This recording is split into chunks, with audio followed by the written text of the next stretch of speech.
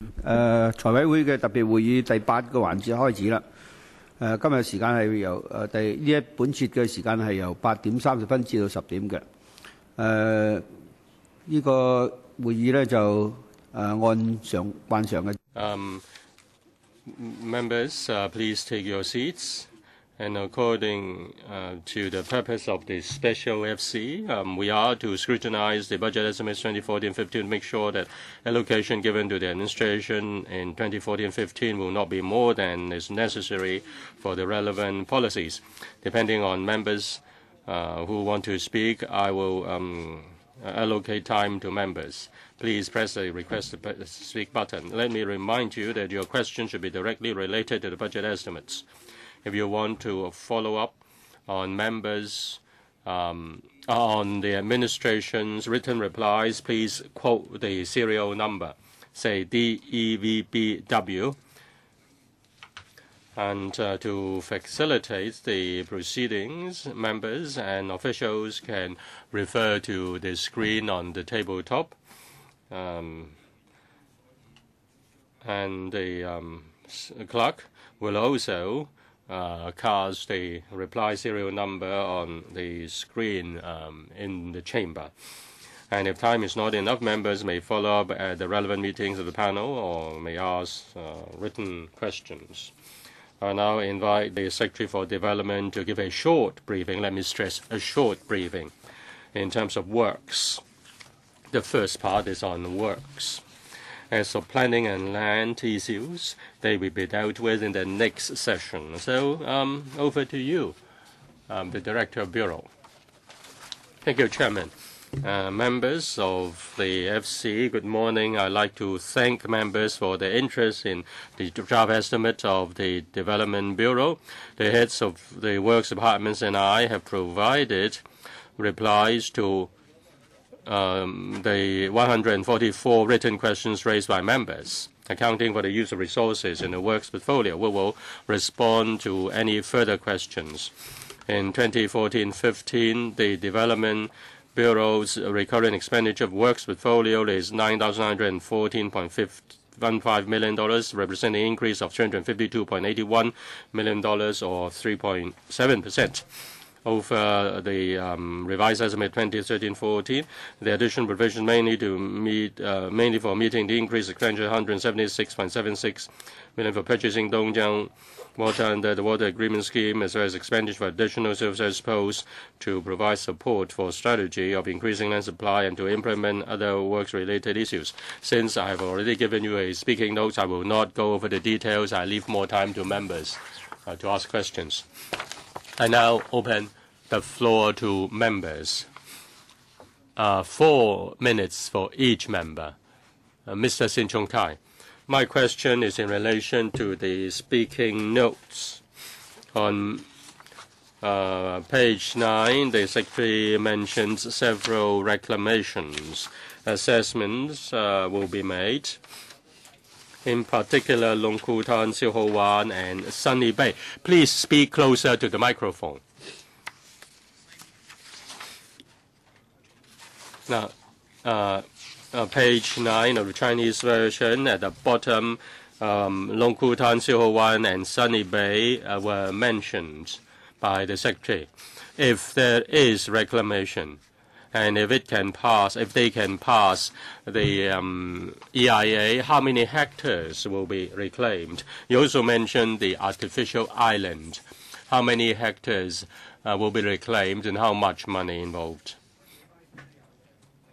The Permanent Secretary will answer the question. Yes, thank you.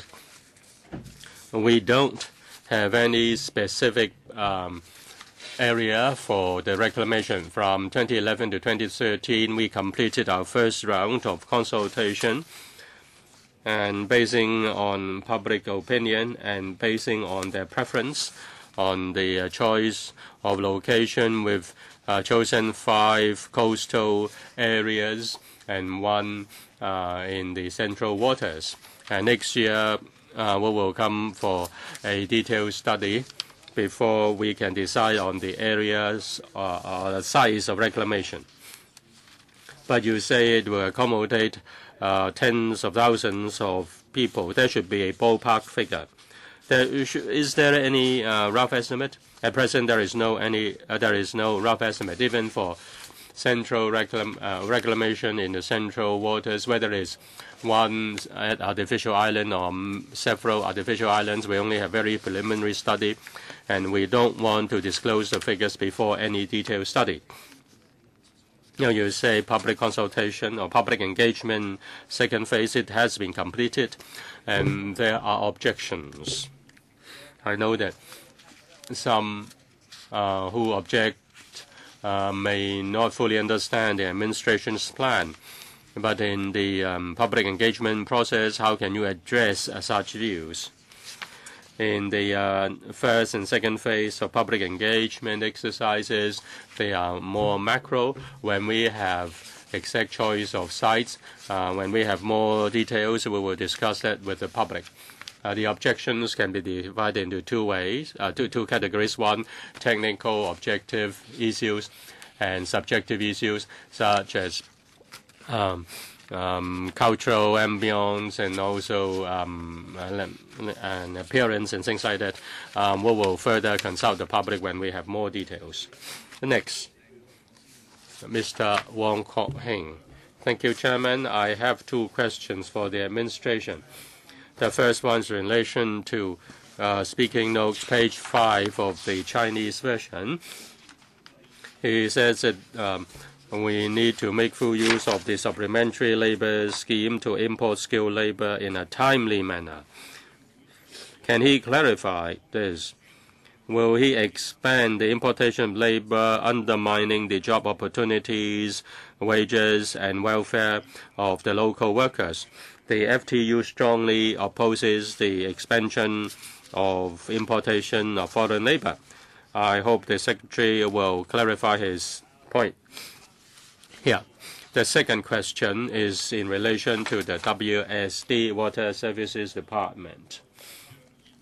Now, it is said that there will be an increase of water tariffs or water charges, but in terms of improving the provision of seawater for flushing, the administration has not given any reply. The administration has done something in terms of replacing old water mains, but and also desalination is also not fully up and running. I just want to know whether the flushing issue, flushing water issue, why there's no progress. Is there any preparation for increase in fees and charges? As for importation of labor, in my speaking notes and also in answering members' questions at meetings of other panels, I said that without affecting the reasonable income and job opportunities of local workers, foreign workers may be imported. And the need has been explained to members in respect of importation workers. Whether they are public works or whether there are construction works in the private sector, workload is heavy in the coming years. The administration since 2010-11 has invested a lot of money in the CIC and has worked with the CIC to provide training to more young people in Hong Kong. But in the construction industry, there is mismatching. Young workers trained up are semi-skilled workers. They need time to mature to become skilled workers. In the coming few years, basing on the forecast done together with the CIC, we can see that there is quite a huge pressure on the lack of skilled workers, and therefore we need to import workers. The Director of Water Services. Thank you, Chairman. Concerning the reduction of using potable water to do flushing, in fact, 23%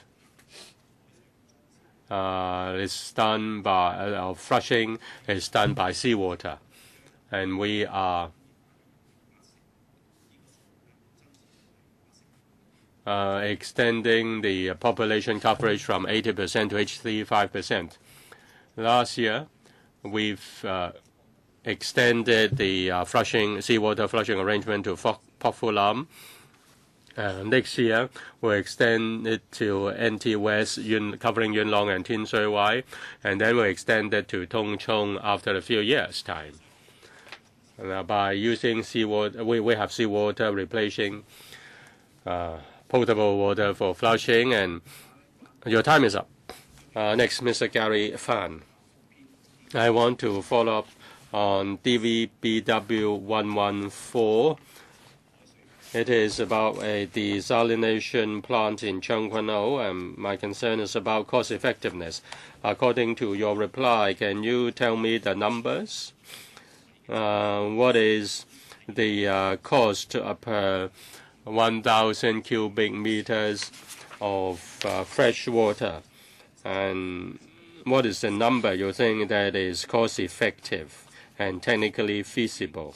Do you have any quantifiers in terms of that? And is there any possibility of shortening the study? And in that study, what reference will be made to other countries in terms of new technology used in desalination? In the study, concerning the study, will the administration need to do planning, investigation, study, and completion of construction before you negotiate with the mainland on the reduction of buying Dongjiang water? Will it be done in phase, or will it only be done after the completion of the desalination plant? The DSW, or DWS, on cost effectiveness, we are still conducting a review. By the end of this year, early next year, we will complete the study. In 2012-13, the cost for desalination per cubic meter is $12 to $13, still above 8 something of Dongjiang water. And we're trying to find out whether the numbers can be brought closer. As for shortening the timetable, we plan to complete our study early next year. As for first phase of production in 2020, that's only a plan. As for overseas experience, we made reference to Israel, the US, and Australia. And they adopt reverse osmosis for desalination. In the first phase of production, the plant can only provide 5% of our total water supply. In the second phase, only 9% altogether. We still rely on the Dongjiang water supply. In tandem, we are doing the negotiation. By the end of this year, the agreement will come to an end.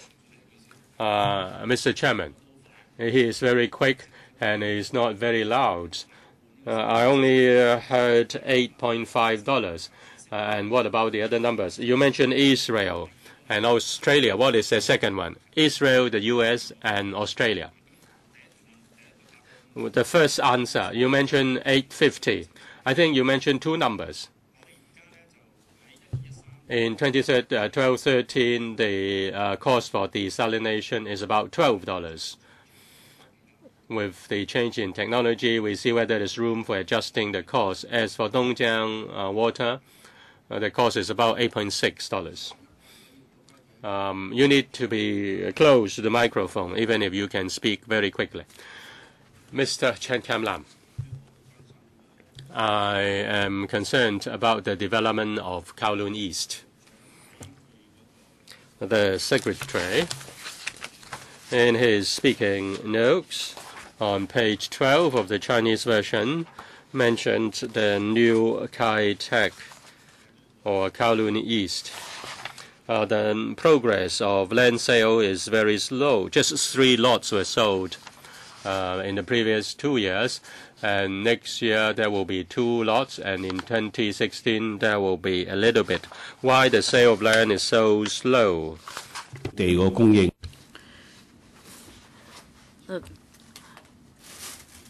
There is keen demand for increasing land supply, and the office for energizing Kowloon East have been set up for quite some time. And I'd like to know why the progress is so low and whether it can be expedited. And also, during the consultation, 75 fora, workshops, etc. were held. 2,900 people attended. So I'd like to know why the cost effectiveness is so low. You have over 75 fora and workshops, etc., with attendance of 2,900. So on average, just less than 40 per session. So despite all the efforts and publicity made, I'd like to know the effectiveness. Secretary. Chairman, on the sale of land in Kowloon East, energizing Kowloon East, in the area, including Kwun Tong, we don't have much government land, and the transformation of the area mainly involves redevelopment. And in the action area, there are some government facilities. Earlier, we attended the electoral meetings and explained to members that in the coming years, these government facilities will be relocated and the sites can be vacated. But that takes time. As for Kai Tak development area, there are some works ongoing. For example, Sha Tin Central Link. As works are in progress, we need to wait for certain stages of works to be completed before sites can be made available for sale. We will expedite the progress. As for the consultation fora and sessions conducted by the Energizing Kowloon East office, I'll defer to my colleague to take this question. Now, about this consultation exercise, we have around 75 fora, workshop, exhibitions, and briefing sessions, etc. Apart from that, we also had different community activities. We had 35 of them, and in the activities, well, they came in various forms, like musical and dance performance, etc. Well, you don't need to give us the details, because the more details you give, I have the impression that you're not actually on the right track. Energizing Kowloon East has nothing to do with developing new communities. My suggestion is that you review your objectives, focus more on Kwun Tong, Wong Tai Sin, Kowloon City, together with Kai Tak development area. In terms of that development, how they can be coordinated, and more studies should be done, and the communities should be consulted. I think this will be more beneficial. Next, Dr. Kenneth Chan. I'd like to ask about question number 030 about saving water. Well, I've also asked some questions, but on this question, I'd like to know more about the expenditure involved in promoting saving water. Now, the expenditure has increased from 7.9 million to 12.6 million. And Secretary, you will know that there is a program called Let's Save 10-Liter Water. And this is a very popular program. This will help members of the public understand the usage of water.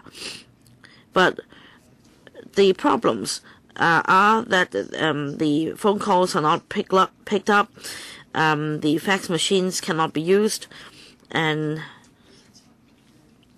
there is a 7-member dedicated a team dedicated to the promotion on water conservation. It's written here.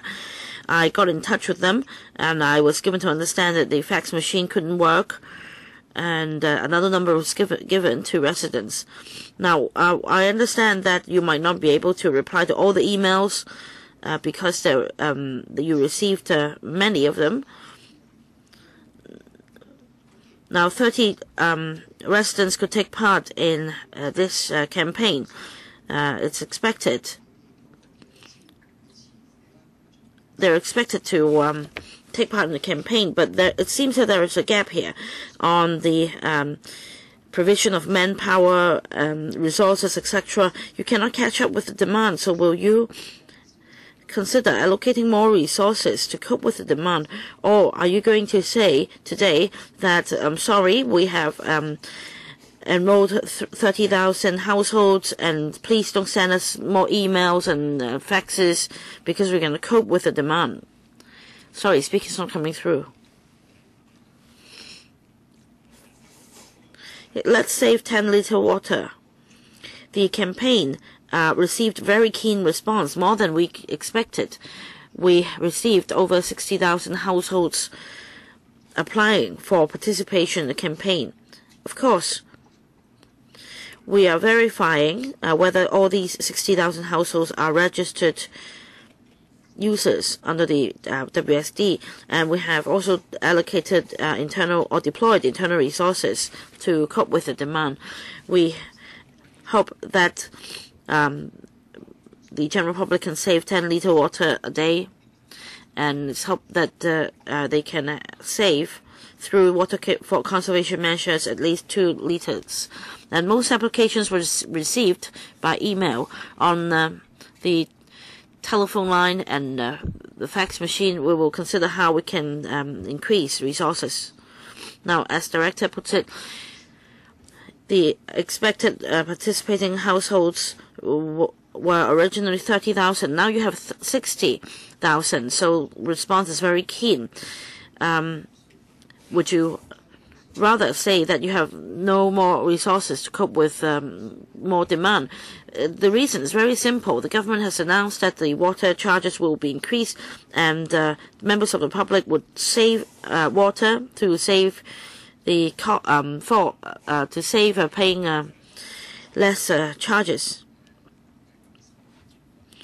When we first floated this idea, we expected more than 30,000 households. So initially, we're going to enroll 30,000, and depending on the response, we will gradually increase the number. Mr. Tan Mei Chung. Second page of the speaking notes, I have 2 questions on it. I'd like to ask Secretary whether my observation is correct.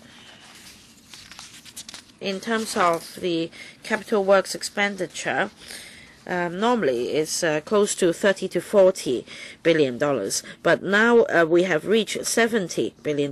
With such a substantial increase, definitely there will be a shortage of manpower, and you'd like to have importation of labor, and the public has expressed concern, and overall speaking, the costs would spiral, causing a lot of projects to go over the budget.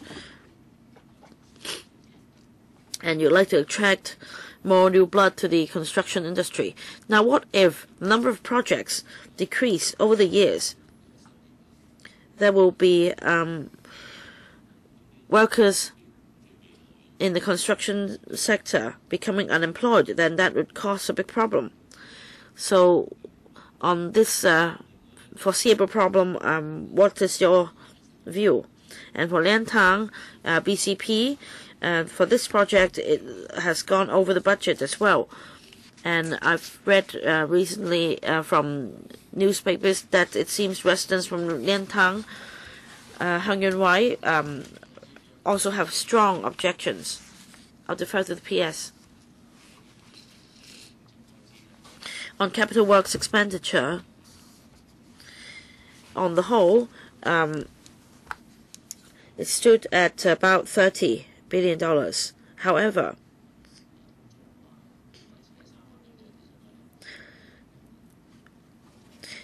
setting aside inflation, in fact, for level of $30 billion,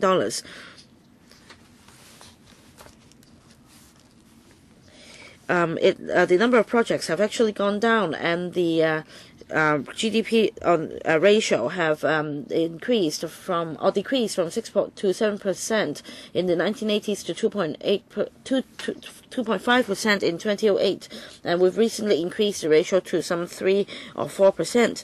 And this figure shows us that in terms of investment in hardware, indeed,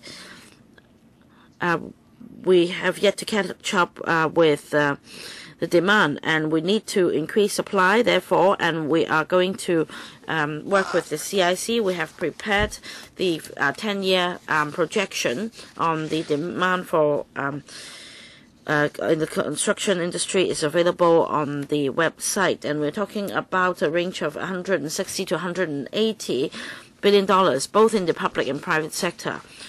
So if we want to maintain a high level of investment in infrastructure, we need to increase manpower. And recently, we have suggested the making full use of the Supplementary Labour Scheme, SLS, and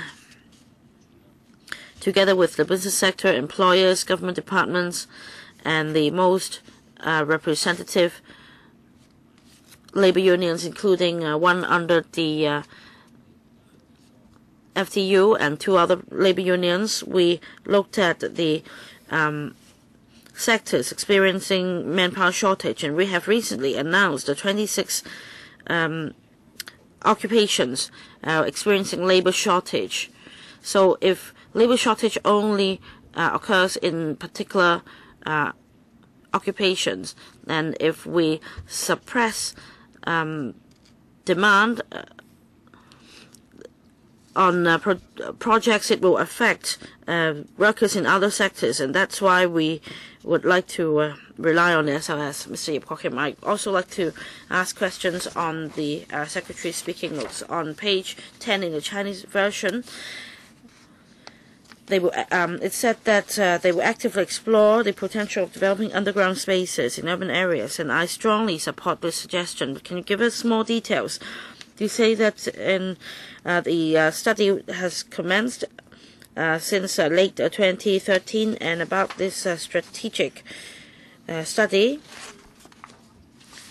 in the latter half of 2014, it will be proceeded with on 4 strategic districts, namely Causeway Bay, Happy Valley, Admiralty, Wan Chai North, and Tsim Sha Tsui West. The other question is about page 14 of the Chinese version of the speaking notes. Now, I am happy to see that about the aging of water mains. So far, 2,354 kilometers of water mains have been replaced or rehabilitated. In the Central and Western District, there is a huge problem with water leakage or bursting of water mains. Now, you have are you going to have some new programs, for example, monitoring water main pressure to minimize the problem, or how are you going to allocate resources more effectively to prevent the problem and prevent nuisance to the public and the traffic, and so that water supply will not be affected? On page 18 and page 19 of the speaking notes in the Chinese version on heritage conservation, I see that a lot has been done in the Central and Western District. I'd like to ask about the Central Market. The URA is proceeding with the project. The progress is very slow. So more or less the whole building will be demolished for redevelopment. Now, how are you going to assess the public money and time spent on the project? Thank you. On developing underground space and the study involved, I will defer to the director to take this question. Now, on the laying of water mains, I'll defer to the Director of Water Services. What about the market? All right, you. So please be brief. 3 officials. Now, a brief word on underground space. Since the end of last year, we started a study to explore the strategic districts for developing underground space. We'd like to see whether the underground spaces can accommodate more business development or commercial development. And the study commenced last year. Those districts are more crowded. As for the strategic districts, as mentioned by the Honourable Member, we're going to apply for funding application to conduct a more detailed study. For these districts, we see opportunities in developing underground space, and we will come back to the panel for a more detailed briefing. So I'll wait for that time. On the laying of water mains, we have been able to complete 80%. The remaining 20% will be completed by next year, including Central and Western District and Park Fu Lam. Water mains will be replaced or rehabilitated. As for water main pressure, we will divide Hong Kong into 900 areas, and we have completed 100 or so districts or areas in monitoring water main pressure, and we will proceed with the remaining areas. Conserving the central market, because the central OZP is being subject to judicial challenge, so the progress is slow. Reply serial number DEVBW059. I have several questions. In 2013-14, repair maintenance $17 million. In comparison with 2012-13, an increase of $6 million, rather substantial. Next year, another $17 million. Why there is such a substantial increase in this financial year? In the past 3 years, as for those visiting heritage sites, about 570,000 people. Next year, about the same. But in terms of conservation of heritage, according to Speaking Notes, there are more and more new heritage items. With more heritage items, I think there should be more visitors. Why? It is still maintained at a very low level. Now, there may be some tens or even just a few visitors per historic monument. If we spend so much resources, whereas there are so few visitors, how can you increase the number of visitors? In 2014, the administration will continue to invest $1 million to organize the Heritage Fiesta. If the outcome is not so good, will you consider working with the trade and also the tourism board so as to raise the number of visitors? I'll ask Mr. Lam, the Permanent Secretary, the Deputy Secretary, to answer the question. I thank the member for the question concerning the expenditure on conservation of heritage. Now, we vary the expenditure according to demand. It doesn't mean that if there is, or rather, if there is a slowdown or decline in number of works or increase in number of works, then the amount of expenditure will vary as well. The actual expenditure is based on progress of works. We will continue to invite proposals. If it is in, when it is in the stage of planning, the expenditure will be lower. When it is in the actual repair and maintenance, the amount will increase. The second question is on the number of visitors to the heritage sites or historic monuments. We work with the AMO, and they welcome visitors. As for some heritage sites, they are not like museums which can accommodate a lot of people at one time. Usually, there are more visitors during weekends and public holidays. Having said that, we will continue to work with the AMO to do more promotion and publicity, and we wish more young people and students who come to visit these heritage sites. As for cooperation with the tourism board on promoting heritage tourism, that's something on which we attach importance. We have worked with the tourism board in the past, and we will look forward to doing so in the future. Mr. Tony Chair, Chairman, I want to follow up on a few questions I've answered. First one, DVBW 053 is about Kowloon East promoting walkability. I know that there are medium to long-term arrangement, including a environmentally friendly link. With regard to enhancing pedestrian link, the administration has adopted a narrow mindset. It only considers footbridges. It has not considered the appearance, the connectivity, and also the convenience of location. If you just consider footbridges in terms of under walkability, it will be too narrow. You need to consider how the facilities can be in harmony with the neighboring circumstances. And the second question is DVBW 055. It is about mutual recognition of professional qualifications and registration, and also the right to practice in respect of the mainland. As for mutual professional recognition, 1,490, and then 250 have registered to practice in the mainland, as in Guangdong. As for Guangdong, the number is on the low side.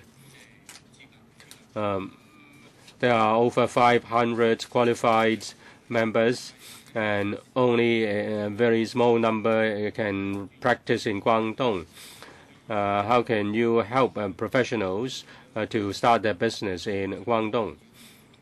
Chairman, concerning the second question, I'll speak on it first. As for mutual recognition, in Guangdong, the number is smaller in the pilot scheme. The pilot scheme was after SIPA, and the details have to be ironed out, and that takes time. As for architectural firms, they have already had a breakthrough, and having established such precedents, will continue with great efforts to promote this, and then we will review the situation and see if that can be expanded to places outside Guangdong. The Permanent Secretary will speak on walkability of Kowloon East. Concerning walkability of Kowloon East, I fully agree with Mr. Tony Chair. Improving pedestrian environment is not only dependent on footbridges. In Kowloon East, there are two consultancy studies. One is going on, the other will soon be launched. Apart from strengthening footbridges or footbridge networks, what other means can be adopted is the issue. With the setting up of the EKEO, together with the district office, a review has been conducted on Kowloon Bay and Kwun Tong. In fact, they've looked at more than 40 junctions. And we also look at the back lanes and see how the back lanes can be used to improve the walking environment. With the completion of the study, I believe there will be a series of improvement measures to the pedestrian network. Well, we don't want to be just a footbridge city.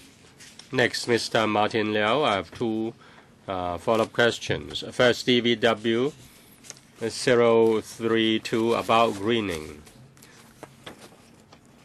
A large number of planting of shrubs have been completed, including the cruise terminal building. It is expected the number of shrubs planted in 2014 will be reduced by 1.2 million plants. The reduction of 1.2 million plants, there is such a big reduction. Will there be any compensatory arrangement, say, planting 1.2 million shrubs in other places? If there is, can the Bureau provide the details? If not, then why not? The second question is in respect of DEVB 0033. The reply by the Bureau is that there will be a time-limited SEO post to provide the necessary support to the working group on professional services under the Economic Development Commission, and also deal with other market liberalization measures in the mainland and overseas. What do you mean by other market liberalization measures? As for greening or planting of shrubs, Mr. Lam will reply. There will be a decline in number of shrubs to be planted. We're talking about the new planting of shrubs. It doesn't mean that we reduce the total number of shrubs. Now, we reduce the number because of the progress of works. Major planting projects have been completed this year. Therefore, yes, Chairman. That's already in the written reply. I hope he can answer the question point blank. Is there any compensation in terms of reduction of planting?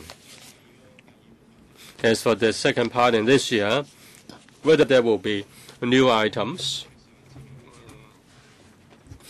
At the previous development panel meeting, the greening master plan of the NT will be implemented before the end of the year.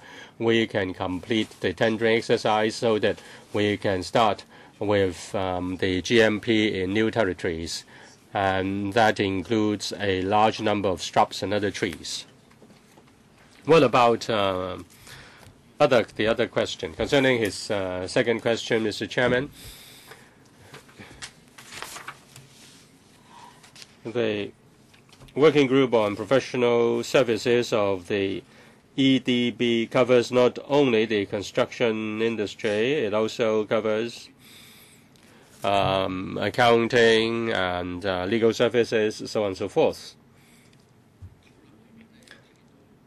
The working group discussed the ways and means of helping professionals going into the overseas markets. Emphasis shouldn't just be put on the mainland, but also on other parts of the world. Different, of course, the situation of the professions varies. And we are having a stronger link with the ASEAN, and we are trying to make some breakthrough for various professions. The TDC and the ETOs of the government will also play a part in that. We have completed the first round, and now we begin the second round. 3 minutes each. Mr. Sin Chung Kai. Concerning the price of Dongjiang water, from 2009 to 2013, the accumulated increase was 26%. And that was higher than Hong Kong's inflation rate. Probably that was because of inflation in the mainland. Is the price increase of Dongjiang water faster than the rate of inflation in the mainland? Is there any way to control the cost? Or can we impose a limit on the increase of price per year so that it will not be higher than inflation?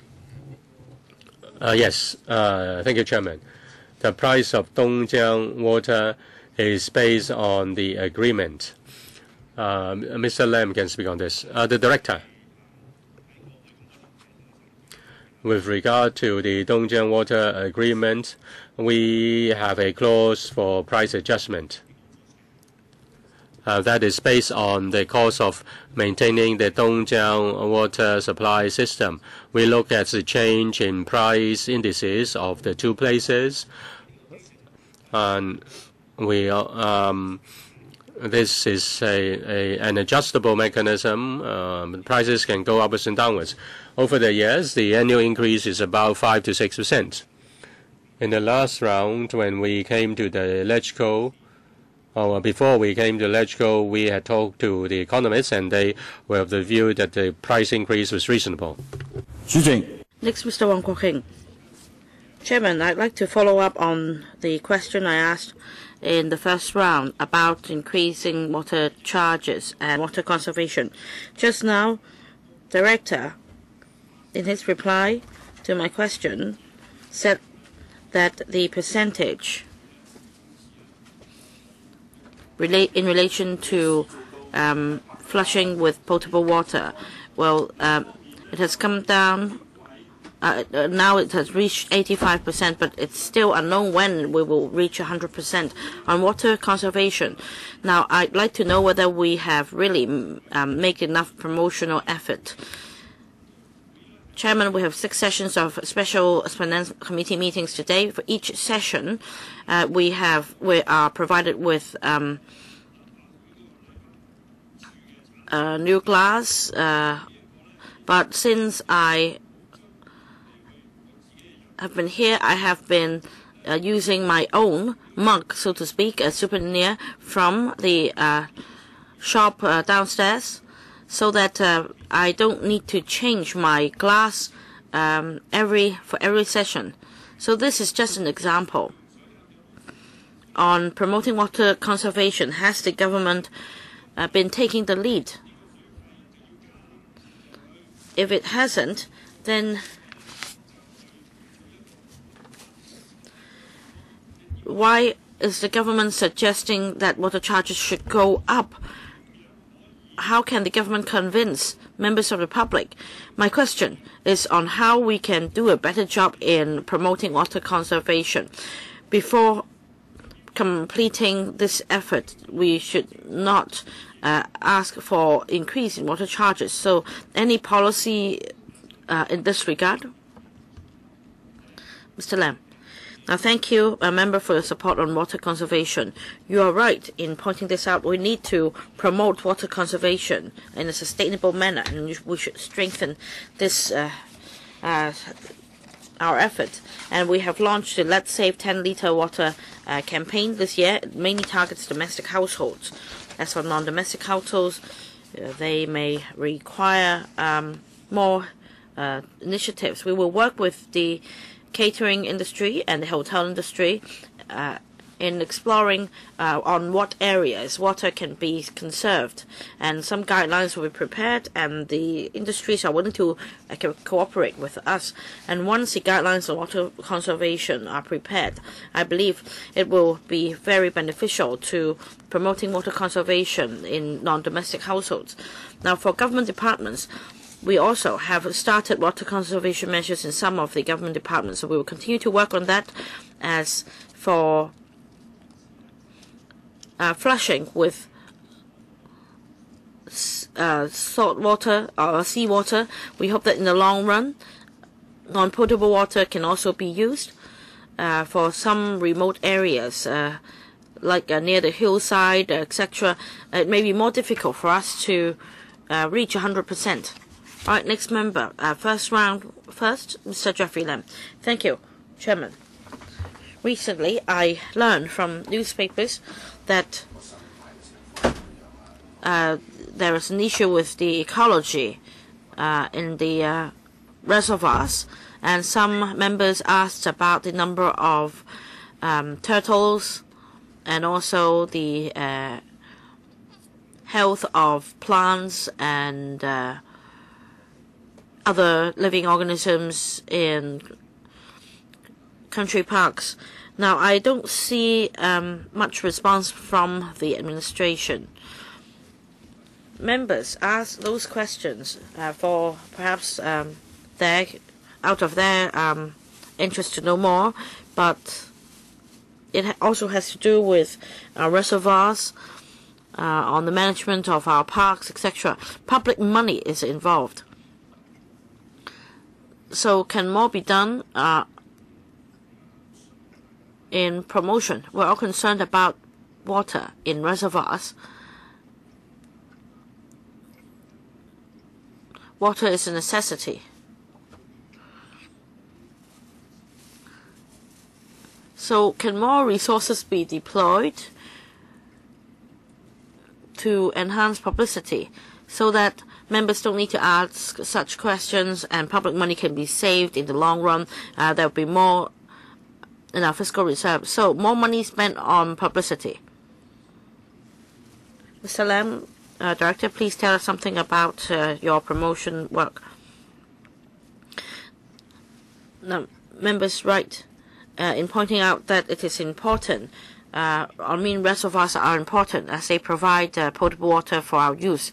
So on their ecology, we also need to do more. There are some algae and we rely on fish to set the ecological balance. And we also do more in terms of conservation and improve water quality. Second round, Dr. Kenneth Chan. On heritage conservation policy, towards the end of the Secretary speaking notes, he talks about reviewing the policy, and I have also taken part in some of the meetings, activities. However, this policy is still in the pipeline. We really need to review the policy. Now, my understanding is that towards the end of last year or early this year, this report should have been submitted to you, Secretary, for you to make the decision within this financial year to launch a public consultation. We see the example of Hotong, and we're disheartened. This is a private property which carries a conservation or heritage value, and we need to discuss how we strike a proper balance. And we also need to forge consensus. Now, here it says that the AAB, the Antiquities Advisory Board, will be invited to discuss in detail. Now, do you have a timetable when this proposal will be made available for consultation? Now, the AAB has done a lot of work. The next step is that in the coming month or two, a public education and publicity campaign will be launched on heritage conservation for the general public to know more about this issue, for them to have more information. By the middle of this year, the relevant document, consultation document will be issued for public consultation. A follow-up, Chairman.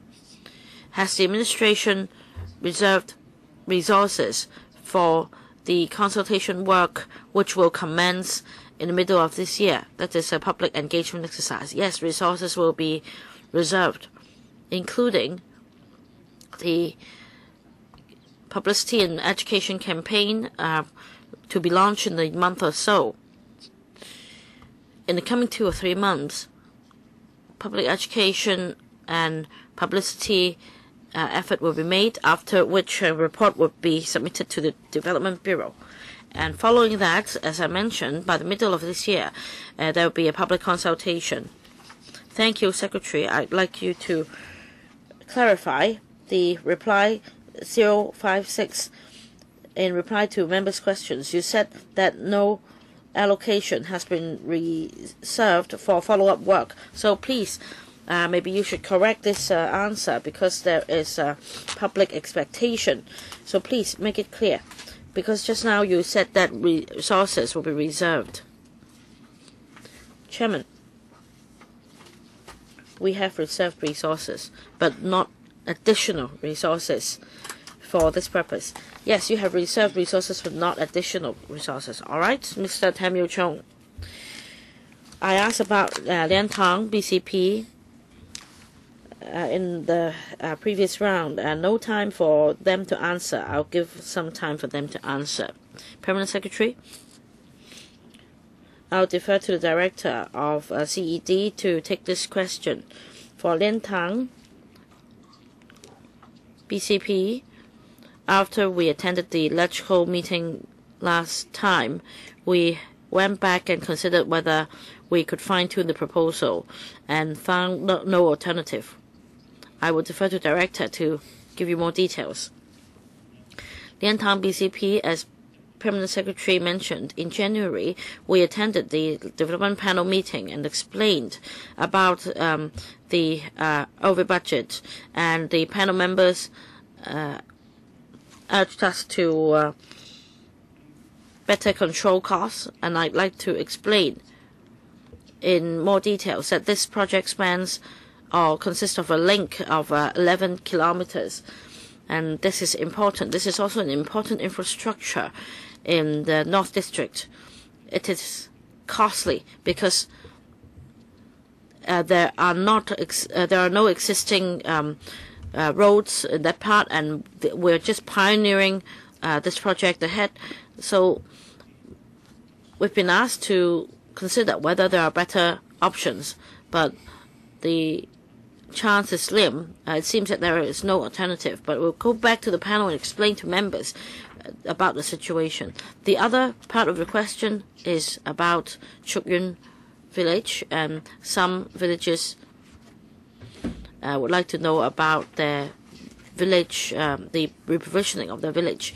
We have been liaising with their villages, and they told us that it seems that the time allowed for reprovisioning the village is too short, and we are working with the North District Office and the District Lands Office there, together with the villages, to come up with a better proposal. Site formation works have commenced.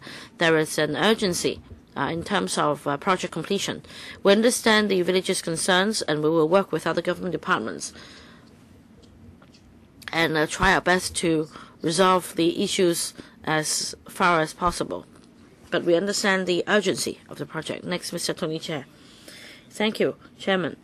First, I thank the Secretary for clarifying the reply to my question about reply number 56 concerning the AAB. My other question has to do with DEVB W054 on the public works procurement and the review. I read from the reply that based on the review, we have also identified measures to enhance and promote site safety,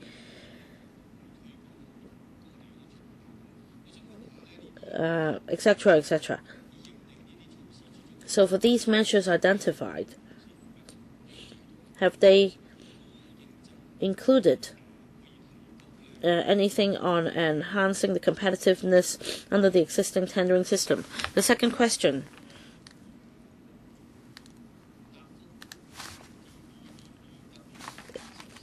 is about DEVB W084. Here it sets out a table on road widening projects, and this is something new. So I'd like to know, after their completion, something about their maintenance and repair. And the general public may be concerned that with such heavy rains and some underground projects going on, we see the roads on Hong Kong Island, etc. There is a need to strengthen road maintenance, or will you just follow the existing practice every year, or are you going to allocate more resources? In this regard, I'll defer to the PS to take this question. First question about site safety. In our review of the tendering system, in terms of technical assessment, now we will accord more marks on the site safety performance, and this will affect the tender result. As for 084, I'll defer to the CDD on maintenance and repair. I think Mr. Tony Chair is referring to cycling track and the Hong Shui Q and Tin Ha Road and Tan Kwai Chun Road widening project. And in fact, after the completion of the project, the maintenance will be taken up by the Highways Department, and we also carry out some targeted maintenance project, but that depends on the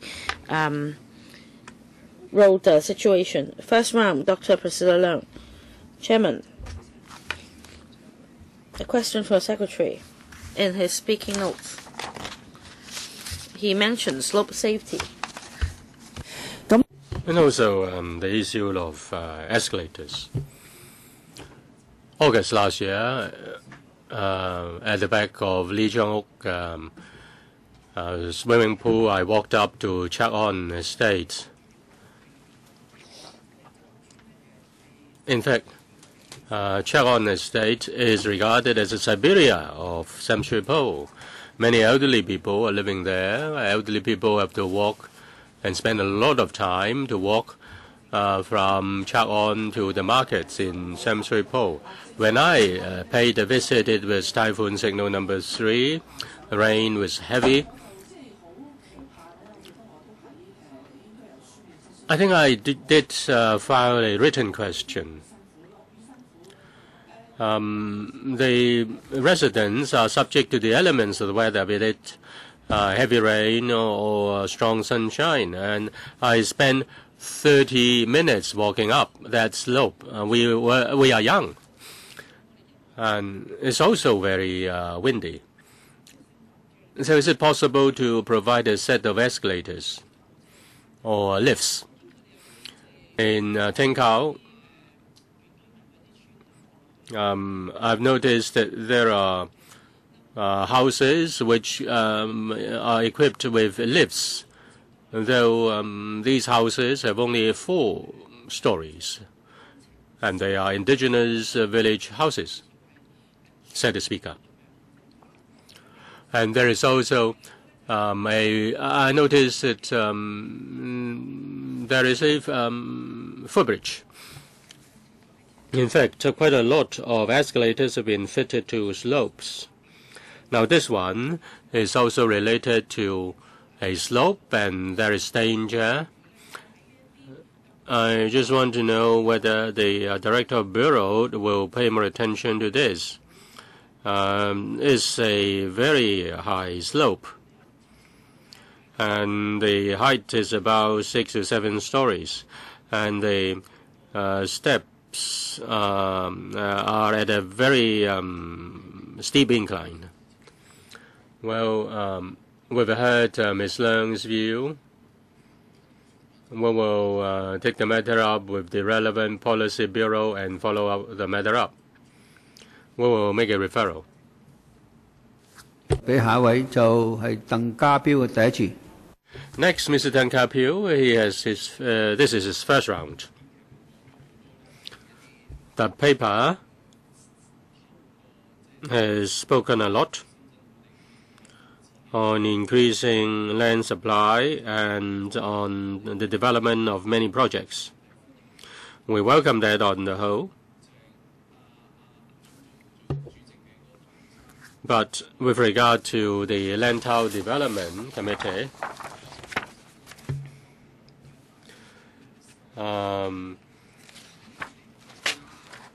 I want to speak on behalf of Mui Wo.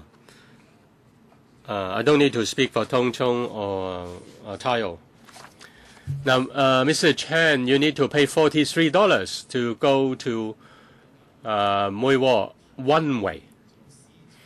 When Henry Tang was the Chief Secretary, there was a proposal to revitalize Mui Wo. It was assisted by Mr. Wong Kok Heng, but works have not started. Several $100 million had been allocated, but works have not started, or works have progressed very slowly. The CEDD is taking the lead for the rehabilitation of the silver mine, and that is the only tourism attraction. And that is a very important tourist attraction, but there has been no progress. Under Program 1, the CDD has a tourism project, and under the program, another program is on mining, but the progress and the management of that project is very poor. As for water, now you suspended the village water supply scheme. That was in 2003, and you stopped it. So now the economy is much better. Will you provide potable water to villages which are not the 20 villages which are not provided with potable water, in particular Po Toi? Mr. Hon will answer the first question as water supply to villages. Mr. Lam will answer the question. Mr. Hon? Concerning Mui Wo, I think Mr. Tang knows it. We have got the money, and we are doing the tendering exercise. In the tendering exercise, we have encountered some problems which which are not convenient for me to disclose here. As for the silver mine, I was involved in, and some local people hoped that the silver mine, the so-called silver mine, could be developed into a tourism attraction. We did quite a lot of work. I went into, or rather my colleagues went into that mine, and that cave-in, and if that cave-in is to be opened to the public, there are a lot of difficulties. There are many dark spots inside the cave-in, and it was previously a mine, and it was quite dangerous at some spots. We would have signs. We will put up the signs and bring people to the entrance of the cave-in and also the history of the mine. But if we are to open up the cave-in to the public, it is no easy task, and not too many people will find that it's suitable to go into that cave-in. As for water supply to the villages, about 20-odd villages are not provided with potable water. But in this year, we will provide potable water to 5 villages, including Tong A, Lan Nai Wan, Yuen Tun Ha, so on and so forth. They will be provided with treated water. As for other villages which are not provided with treated water, we have talked to the district office and also the LCSD. As for Po Toi, the district office has provided water tanks, and if there is not enough water, water will be added, will be brought to Po Toi. In Po Toi, there are only 20 residents. If we are to provide treated water, we have to build 5 kilometers of mains, and it will be very costly. I just give you some leeway. You still can wait for the second round. Priscilla Leung, the second round. Thank you, Chairman. Just one more word. You mentioned tree safety and slope safety. I hope the two bureaus can work together. I'm afraid that the THB will say that that is the portfolio of the DVB. The problem of trees, slopes, problems. The trees branch out, and I hope you will consider that together with the escalator. Next, Mr. Leung Chi Chang. First round. 主席，就關於呢就局長呢提及到即係concerning land supply.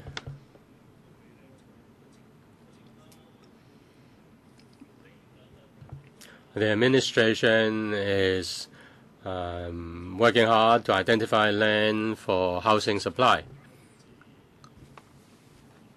And there is a proposal of building artificial islands. My question is on artificial islands. Now you need to conduct preliminary study on reclamation. You need to consider ecological assessment.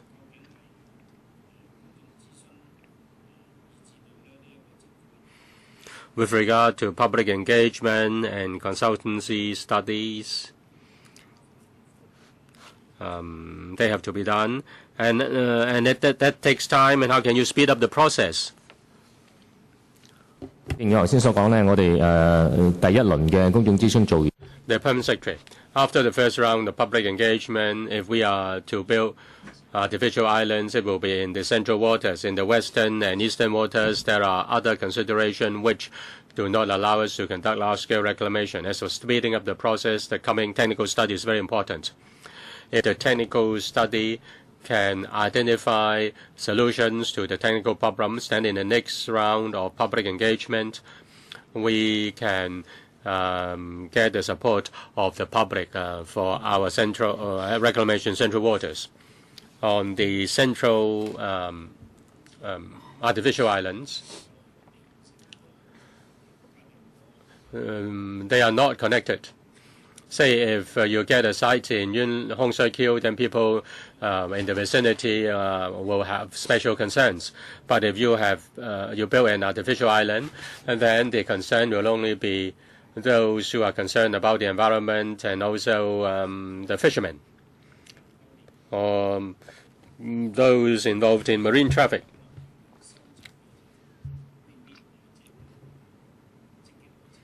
As for other people, they may not be so active in giving their views. So will then the views be more lopsided towards the environmental groups and also the related stakeholders? Will you try to gauge the views of other citizens? The Prime Secretary. As said by the member concerning the artificial island, we have to consider road links, sea traffic, operation of the port, impact on fisheries, impact on ocean ecology, on water current, and water quality. And we also attach importance to the views of the residents in Islands District. When we conduct the technical study, we will take the initiative to consult the views of the residents of the islands. And in the public engagement process, there will be different kinds of exercises, including workshops and seminars. As for Mr. Leung's question on public consultation and allowing more stakeholders, more groups in the community to get involved, and there will be an informed discussion, we welcome his advice. Next, Mr. Teng Ka-piu, second round. In the past 2 weeks, a 26 trade list was made. We were told that it was a list for importation of labor, and some said it was a list for training. Yesterday, Chen Yunhan met the Permanent Secretary. Now, concerning your proposal, have you bypassed the LAB in making such a decision? I want a guarantee from you. As for the shortening of time frame, it can be shortened from 1.5 years to half a year. Can you give us the comfort that it is not a way of substantially importing labor? If you shorten the processing, can you extend the recruitment period from 4 weeks to 8 weeks? That will give people confidence. Yes, the Secretary. Mr. Chairman, we have no intention to get round the LAB. In fact, our proposal is that we will do our preparatory work better in order to facilitate the LAB in giving the approval. We want to provide more comprehensive and ready information to the LAB. As for importation of labor, we've said it many times before at various occasions. And also, I said it at the beginning of this session. We will, subject to protecting job opportunities of local people and protecting their reasonable income, we will import labor. We have to consider the huge demand from our infrastructural projects and construction projects. We also need to provide time for upgrading skills, and suitably importing labor on one hand will augment the progress of works. On the other, it will also bring relief on the local labor market, and the semi-skilled workers will have a chance to be supervised by experienced skilled workers. Secretary, you haven't replied to me. How to strike a balance if the administrative procedure is shortened? Can you guarantee that, as a form of protection, that the recruitment period will be lengthened for public to have the impression that the Hong Kong government is also protecting the jobs of local workers? Now, for the whole mechanism, we are able to strike a balance. I will jot down Mr. Tang's point, and we will follow up on this suggestion. Mr. Leung Chee Cheong, second round. Thank you, Chairman.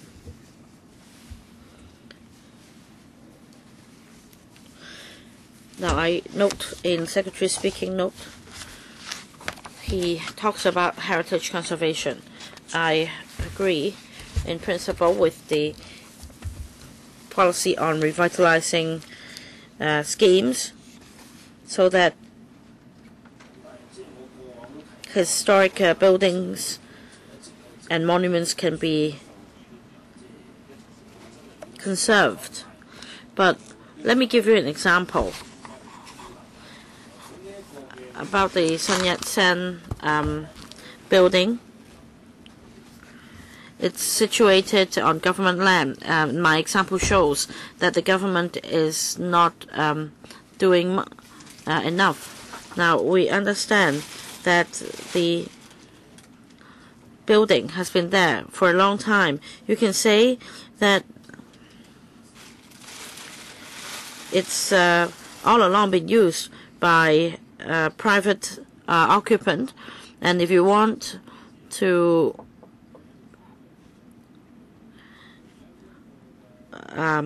so-called evict the private occupiers, you need to come up with a provision or decanting procedures. And this building is getting old. It's dilapidated, and it might be collapsed.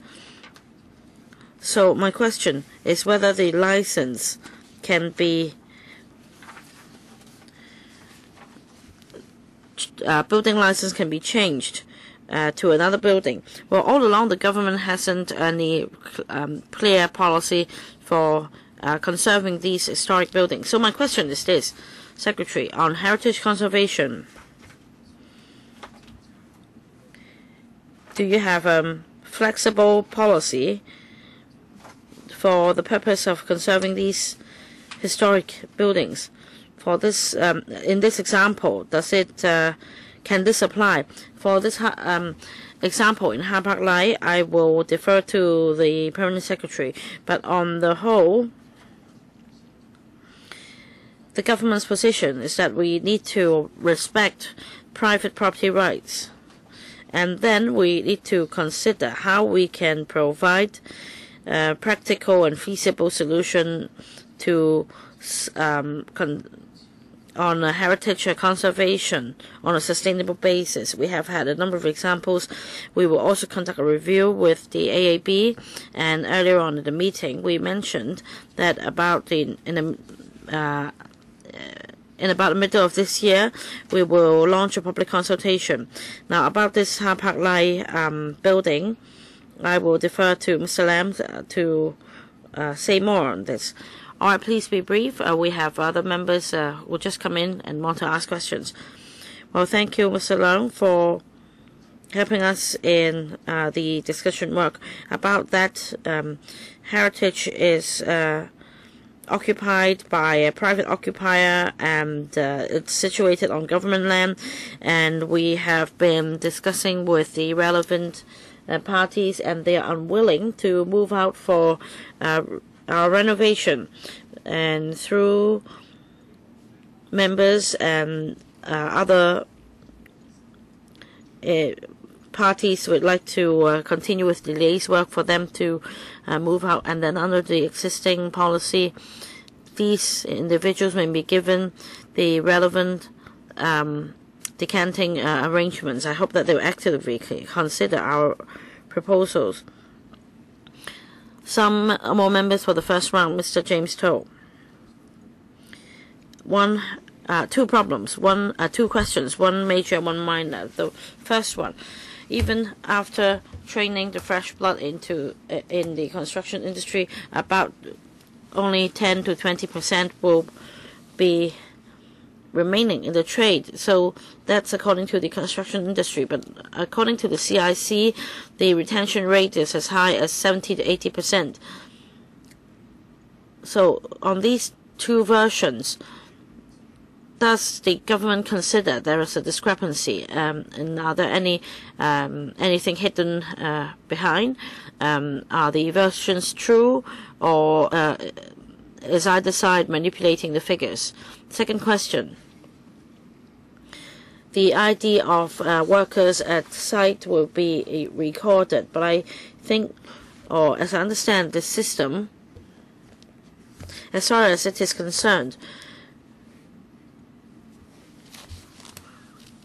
the administration should not expect any organization to know in each and every second or minute which worker is working where. This has to do with privacy.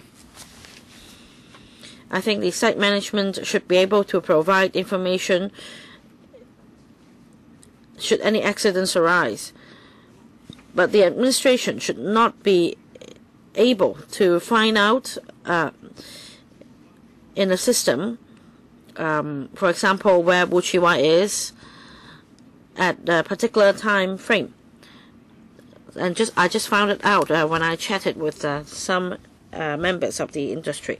Now, about young people staying in the construction industry after training, and the CIC has a mechanism. They have a trainee survey after half a year and a year. They track whether these trainees will stay behind, and according to them, about 60% of the trainees would be retained. And according to the Construction Workers Registration Ordinance, contractors regulated by the ordinance are required to provide attendance records of workers to the CIC, and we can analyze the data to find out the manpower situation in the construction industry. But it doesn't mean that the record will contain the whereabouts of every worker every second. I oppose that.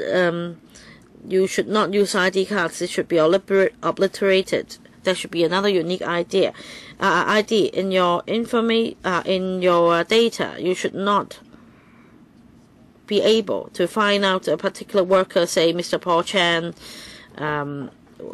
where he went or where he was working yesterday. You could keep statistics based on the data, their experience, their wages, etc. But you should not be able to know the whereabouts of any particular person at any particular time. I oppose that. Yes, I've noted members' view. We are keeping information on on workers' registration card and the attendance. Mr. Wu Chi-wai. 5 questions. I have a number of questions. That is reply number 089 and 146 on the environmental friendly link system in Kowloon East.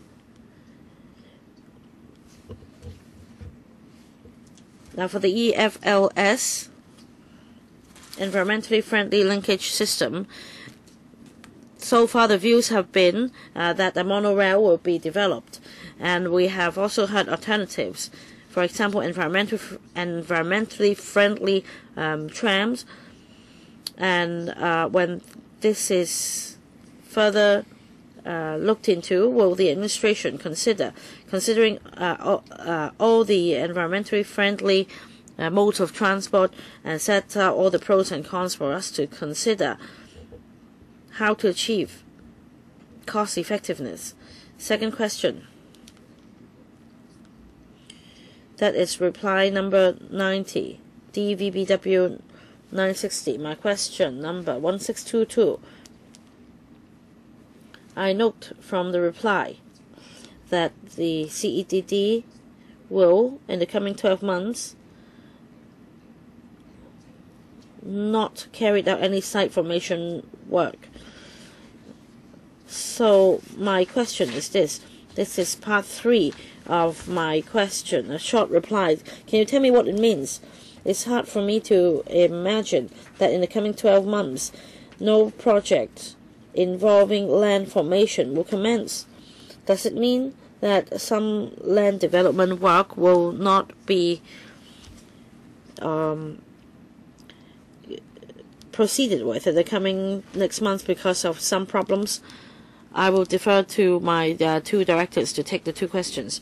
On the environmental friendly linkage system, the simple answer is that in the coming detailed study or in-depth study, we will look at all the options, elevated or at grade transport.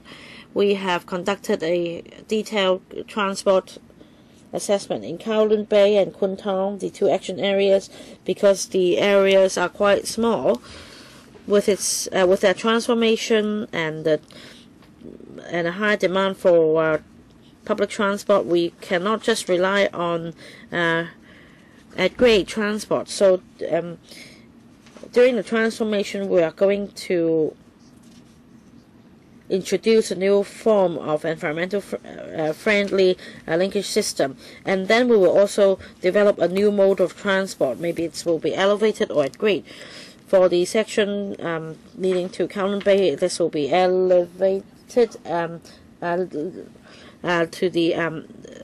But as I said, in the during the detailed study stage, we will further explore into the pros and cons of various transport systems.